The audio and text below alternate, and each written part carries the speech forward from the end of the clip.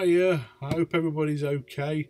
You may notice a little bit of difference in me. I've had the old lockdown haircut. Got some clippers. I didn't have a mirror in front of me because my lad decided to do it for me, and I didn't realise that he was on using the quite severe settings. So much so, my parrot, who doesn't like change, won't come anywhere near me.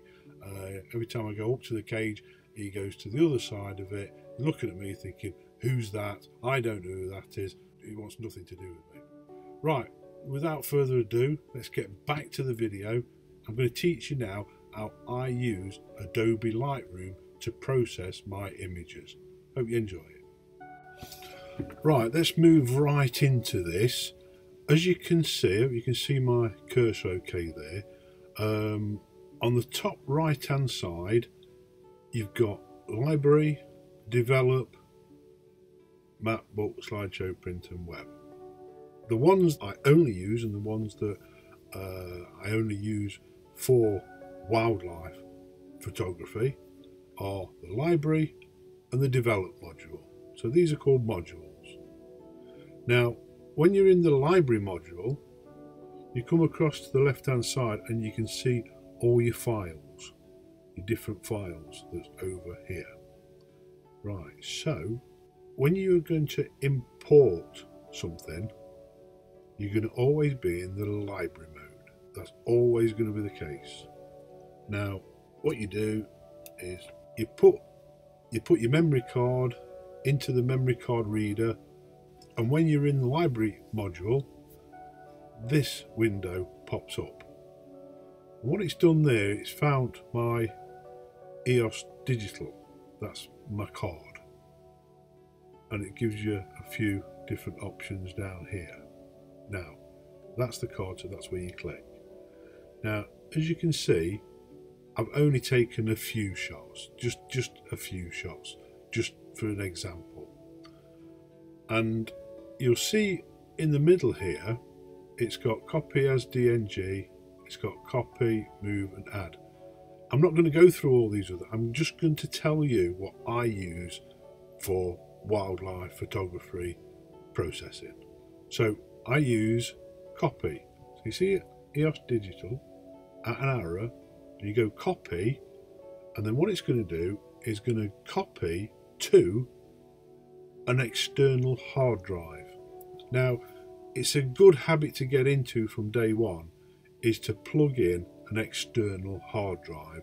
Name it what you've done. I've named it raw files mark because I'm going to be importing raw files because I shoot everything in raw.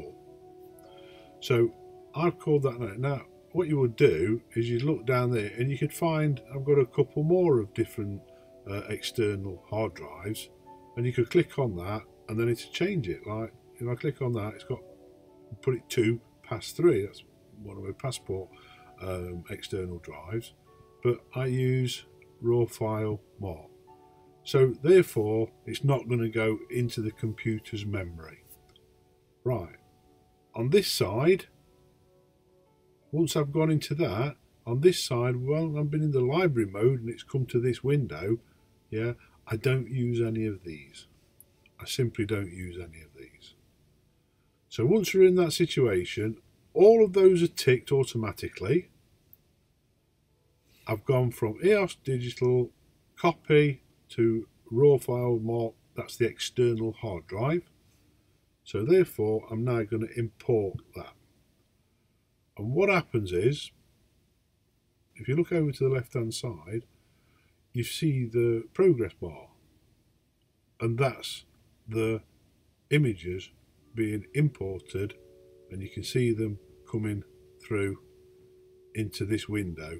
Bearing in mind I'm still in the library mode, so that's doing that itself. So you leave that alone until you've gone with the process bar right to the end, and that progress bar has basically disappeared. If you watch that, I'm not going to touch it, it's gone. Okay, so that progress bar, so that means we're all basically done and dusted.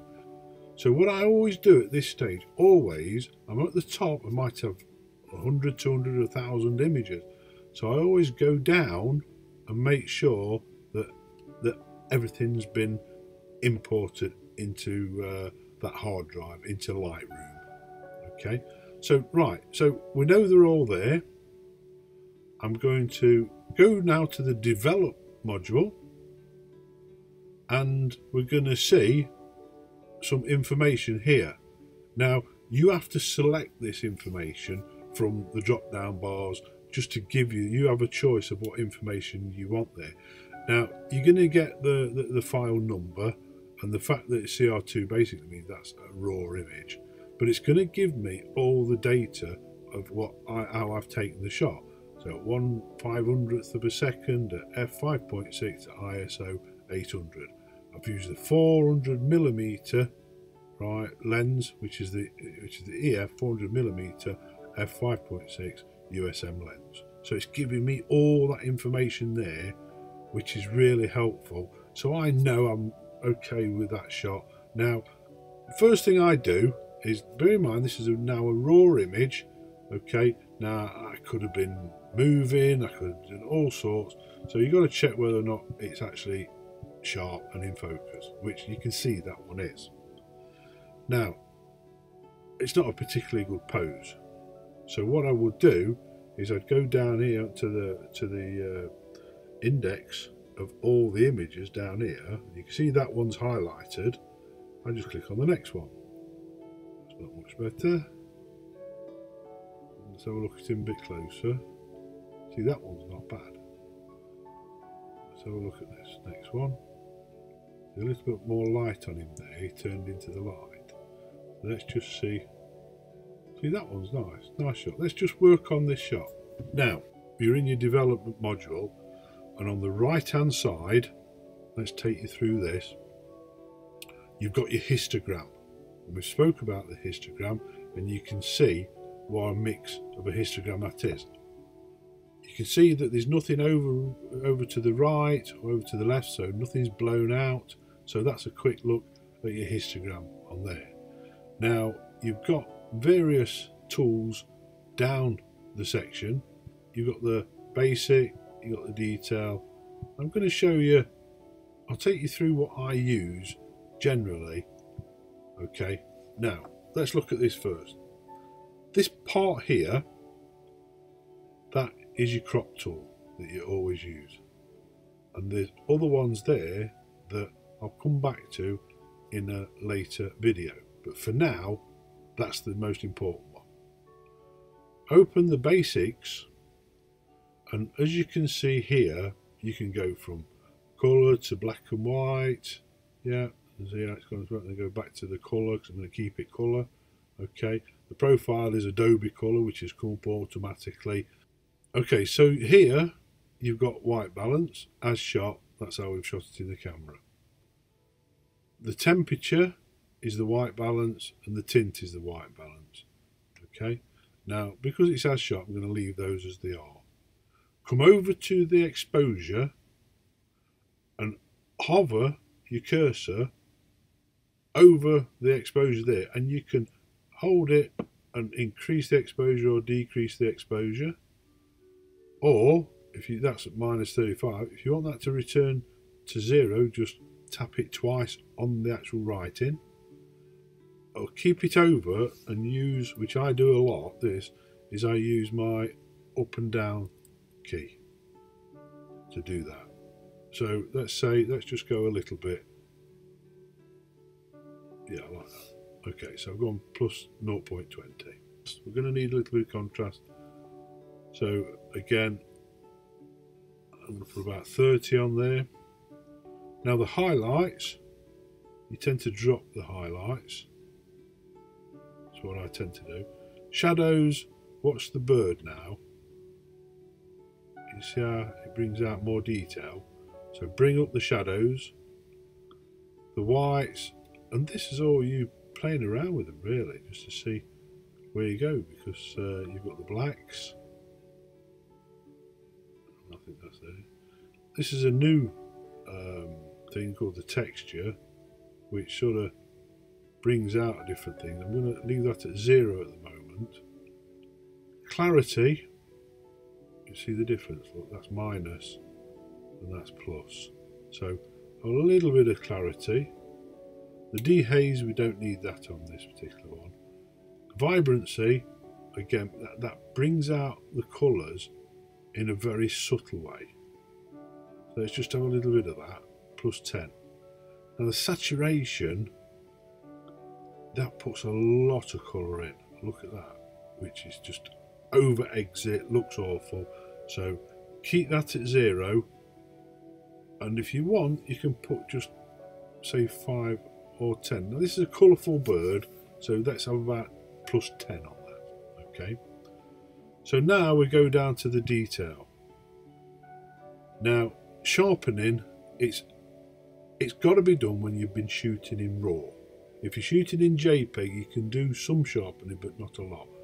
But with the sharpening, again, the amount that we use, let's go for around about 70, 75.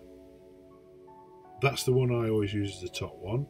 Now the masking, bring that level, because what the masking does is it makes sure that you're only sharpening the subject and not the background. So keep that around about level. Luminance is noise reduction on the whole picture. Now in this shot there is no noise really. If I put a little bit in, you don't need a lot. You see what you can happen if you've got a lot of noise in your picture and you put a lot of that on, it smooths the bird out, and it smooths it out and makes it look awful. So be very careful with that. Just put a little bit in just to make it pop out a little bit. Okay, now so noise, I don't touch any of this. I don't do the tone curve, I don't do effects or anything. So that's the basics. I'm talking about the basics. And what we do then is I come up over to here to the crop tool, I clip on that, and you've got your rule of thirds there. Now this one, it's because the way it is going to be, it is looking into the left of the picture, so we're going to be cropping. Now what you've got to bear in mind is the whole thing is what your camera has produced, and that's the megapixels, that's the total megapixels. If you take a piece out of that, you're reducing the pixels in that area when you're cropping it. Okay, so you want to make sure that because you've used a zoom lens, you've got an image that's quite sort of taking up a nice bit of the space. So what I would do in a situation like this is I would crop it from there to there, and you can grab hold of it and you can position it anywhere you want. So I would actually crop that probably there, and then down in the right hand side you've got the done. Okay, now I don't think that's too bad. That's quite a nice shot. What we can do is, because it's clear, we can afford to make a bigger area, because it's a nice, look at that. So what it is now, it's a picture that's got it's a good file size because I've opened it out a little bit more. So it's still got plenty, you've got plenty of detail on the subject. Okay, the background, that's fine, there's nothing too aggressive there, that's fine on there. So that's made an absolutely nice shot. So let's say, for example, now that's it, we're happy with that shot. Okay, now what we've got to do is we've got to now export that into a file, and this file, you choose where it's going to be. I basically, what I do is in my Finder, in my file, I've got all these various ones. So I've got Wildlife Master, okay, and on my Wildlife Master I've called them stock photos over the years, and I've put various photos as I go along. When I think it's got enough images in there, I then create another one. So at the moment I'm on stock photos 48. Okay, so that's where I want that particular image to be. But as you can see there, it's actually got 160 items. So to be fair, there's enough in that one. So I'm going to go to the top, I'm going to do a new folder, and I'm going to call that one Stock Photos 49. Yeah. So now there's no items in there. So what I need to do is I then need to go back to, I've come now back to Lightroom. It's called Lightroom Classic, this one is. I'm still in the develop module and I'm happy with that image. So what I'm going to do is I'm going to right click and I'm going to go down to export and go on to the export. And if you can see, if you ever will take you through this module, this window, export to a specific folder. Well, we do, right? And this has gone into a different one. This is at the moment was one I was using before. So let's go choose and add it in my wildlife masters, and we know that it was Stock Photos 49. So I click on that twice and choose that. So as you can see now, it's in my pictures, which I've got a folder called Wildlife Master, and within that it's Stock Photos 49. So that's where it's going to go. Okay, I'm not going to put it into any subfolders or anything like that. This is, I'm telling you what I do rather than going through everything, you know. So coming down, ignore that. File settings, JPEG, sRGB, quality 100%. No limit of file size. Resize to fit width and height. Right, this is important. This is in pixels. And if you notice, I've got 5,472 wide by 3,648 pixels. That is the size that my camera produces straight out the back of the camera. So all you need to do is you need to look in your camera, look at your details and find out the exact width and height in pixels and put that there. Because then you've cropped the picture, we've made it smaller, but this will resize it to the original size. And we'll go for a 300 resolution, yeah, and that's pixels per inch, PPI. So bear that in mind. So that's what your camera puts out as the original size image, and it's in pixels and the resolution is 300. Okay, there's not, it's just resize to fit, width and height, and that's that. And then we do nothing else on the other. So that when I press export, that is going to go into Stock Photos 49, which is on the computer. That's not on an external hard drive, that's on the computer. And I'm going to go export. Now when I export it, it's going to export it to a JPEG format, because Lightroom converts a RAW file within its software. So the file settings, so I'm now going to take it from a CR2, which is the Canon's RAW file, and I'm going to take it from a CR2 and I'm going to convert it to a JPEG with the 100% quality. So all I'm going to do now is export that. So that's exported there. I'll go back to where my files are, and if you look, we've got Stock Photos 49 and it's there waiting. It's got a number, so you can rename it at this point. Just click on that. But if I double click that and it's in preview and I make it large, that is a nice image. Beautiful, no problem at all. So that is what I do when I'm processing my images. What I'll do is I'll take you through another one. Oh, that one there looks nice image. Right, so number 8 down there, see number 8. I'm going to go back down to number 5. Let it just render itself. Then it's nice and sharp. And I'm going to go copy. And I'm going to press copy on there. So then I go to number 8 and I think, well, that's a nice looking image. And I go, if you look down here, I'm going to go paste.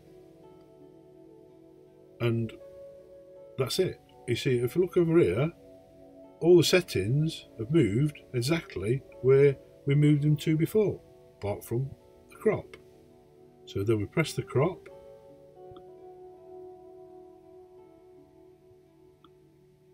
We said we could make this one bigger. And I made that one nice and big there. And we've done. Look at that, absolutely beautiful. I like that one. There's plenty of light on him. Let's see whether or not it would, if we can drop the exposure a little bit on this one. So I'll take the cursor over to the exposure, and you see it, see how it lights up by just hovering over it, and then just drop it down a tiny bit. Just need that bit, just need that little bit, and that's all done. So now right click, export. That window comes up and it's all there still.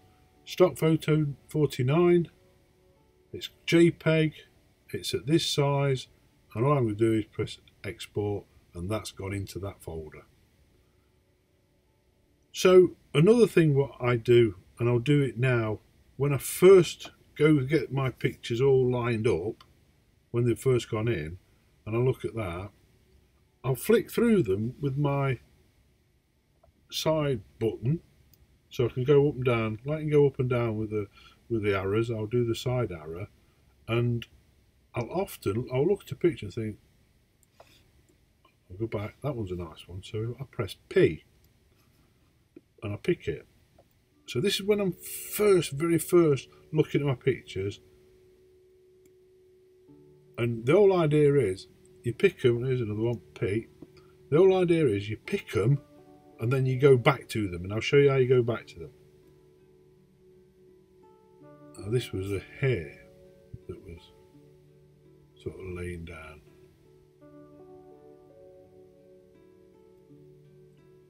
He obviously didn't move. Let's go back a bit, his eye a little bit. Okay, so we'll pick that one. Right, so all I've done now is I've picked them. So you imagine you've got 300-400 slides to go through.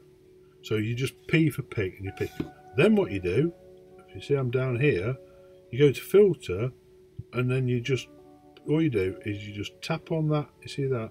You tap on that and it brings up the ones you flagged. So what you do is you go to that one. Right, we already know we like that. We've already got it in the copy and paste, yeah, and we go there and bosh. But it's too light. So we brought the exposure down a little bit. What we need to do then is, once you do that, is go copy and copy, then that brings that exposure down for you next time you use it. But don't forget, we're gonna crop it. And we're going to get a decent size crop. Let's do that one. And done. Nice shot. Right click, export, export, stock 49, JPEG, there's the width, export. Okay, so on the next one, I'm going to go paste. We've already dropped that exposure a little bit. So now it's done it, it's done all the thing there, and we're going to go and crop it.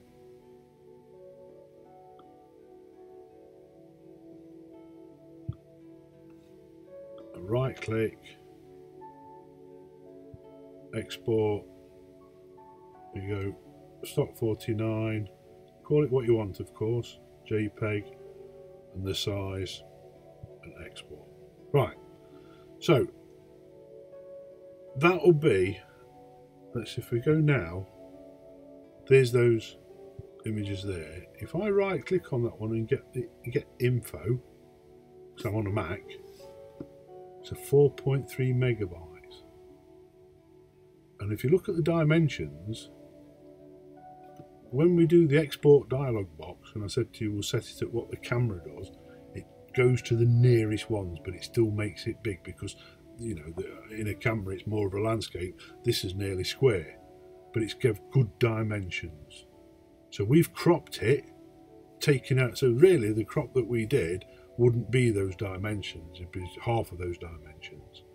But because we've put it in the export box and we put those dimensions in, it comes to the nearest ones to make them bigger. But the thing is, that's 4.3 megabyte, which will make a really nice print, a large print. So you've got no problem at all with that.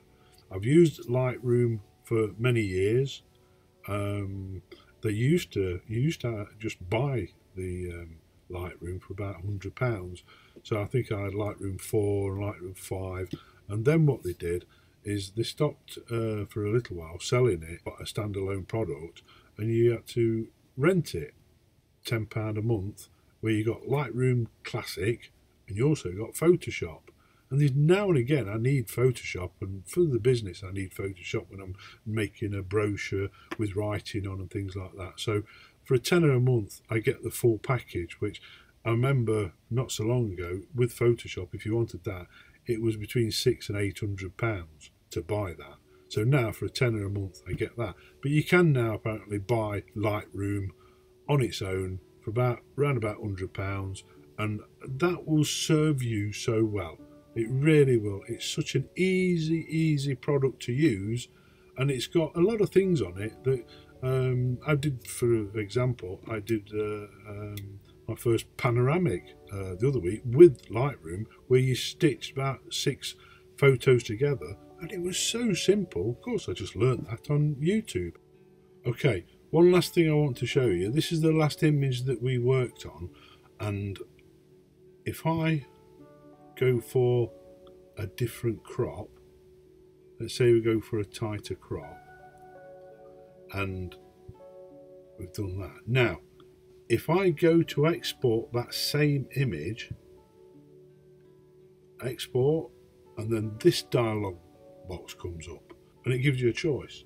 You can overwrite it or you can use a unique name. Now, if you noticed on that image that it needed to be sharpened a little bit more, or it needed to be darkened or lighter, and you did a little adjustment, then you would overwrite it, and then the one that you've saved on the file would change to how you've just changed it. However, we've just cropped that and completely changed it. So what I want to do is make 2 images of this. So I'm going to use unique name. So as you do that, we use unique name, it means the original that we did is still going to be there. So if we pop over to the folder, that's the original one, okay, which, as I said, if you just change the lighting or something on it, then you could have just done overwrite, but we didn't. We cropped it tighter and we made it. You can see that number there, it's got number 2 there. That one hasn't got the 2, so that's got the 2. So that's got a unique name. As you can see, that one is a tighter crop. Well, I hope you found that useful. Lightroom is a fantastic piece of software, and once you get used to it, you'll fly around it. You'll really enjoy it. It'll produce some fantastic images for you. I know it's a lot to take in, and there's a lot more that Lightroom can do, but I've shown you the basics that you're going to need to produce some fabulous images. So please, if you have liked it, maybe hit the like button, subscribe and leave a comment, and I'll see you next time. Thank you.